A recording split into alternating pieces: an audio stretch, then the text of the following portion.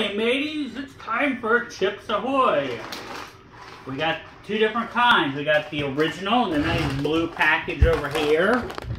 Ooh, look at that. We got the chewy and the red one right there. Oh, look at that. And we also have milk because. And we got milk because, to me, at least with the originals, milk is a necessary part of the experience. So We're starting with the originals. Starting with the originals. Oh. I was just gonna hand Here we it go. to him, but here you go. And here's two soft ones for you, kiddo. Thank you, sir. Soft for you. Soft for me. Alright. And they look like chocolate chip cookies. They actually look a little different if you They look do. at them. They look a little darker, the chewy ones. Chewy ones look darker. Chewy? Not sure. And they're a little thicker. And the crunchy ones are... Alright, I'm going right in with an original first. I'm going to try them without the milk Yeah. and then with the milk. So, okay, so this is an original. Good crispy chocolate chip cookie.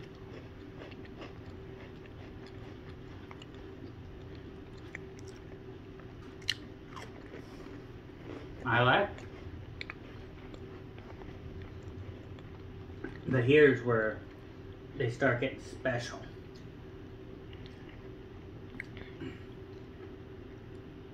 Drown it. These are so buttery They're Oh, quite no. good.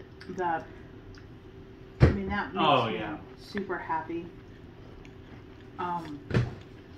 This may be an unpopular opinion, but I prefer Chips Ahoy dunked in milk to original Oreos dunked in milk. I do too, I think. And I think that The originals, anyway. the originals, yeah. But I love the crunchy ones because they're so buttery. It's almost like a butter cookie with chocolate chips in it. They're like, they're actually that buttery. The chewy ones are good, but I don't think they're quite on the level of the original. Well- it loses the, as you like to say, butteriness. Now, I haven't gotten to those yet. Uh-oh. I'll get to those. I'm giving I'm mine also a- making it so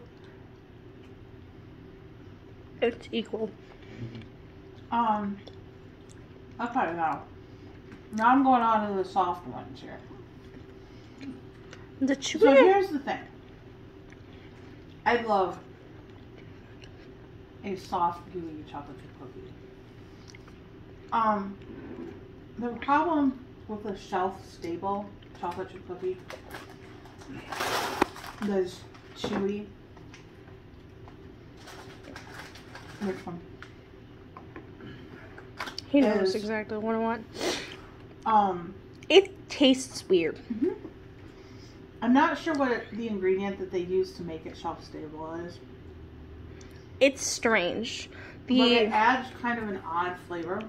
chewy one, when you dunk it in milk, tastes even weirder. It doesn't work. It does not work. Now, if I'm getting a soft chocolate chip cookie that's shelf-stable, Chips Ahoy is the best one. Just don't dunk it in milk.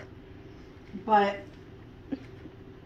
definitely Chips Ahoy, the original crunchy, and I prefer my home-baked chocolate chip cookies to be gooey and soft and all of that. These are okay. Like, if they're there, I will eat them. On their own, I would give them probably a 6.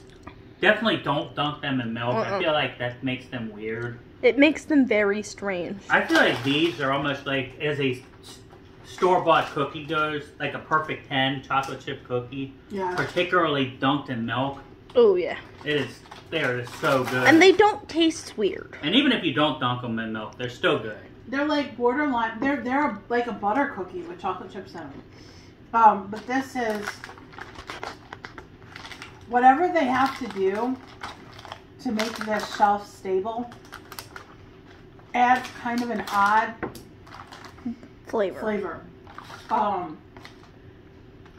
But the crunchy ones, I can't recommend these highly enough. These delicious. These are delicious. Those are They're not okay-ish, bad. but But for me, if there's a choice, you want You the blue ones. Get the blue ones.